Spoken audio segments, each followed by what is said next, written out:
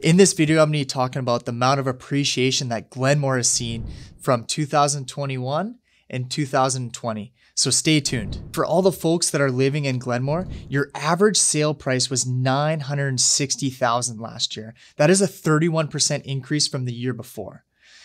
Glenmore is definitely one of the most desirable neighborhoods for young families to move to or get into, just because it does have that elementary school element that people are definitely looking for, and it's close to some amenities and shopping. The average townhouse sale price last year was $707,000 in Glenmore. That is a 28% increase from the year before.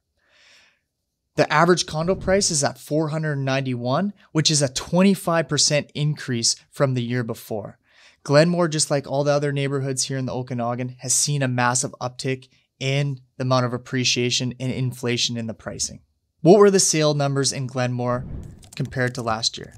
Well, 417 listings were sold on the MLS, with the year before was 309. Single family homes were 231, condos were 99, and townhouses were 82.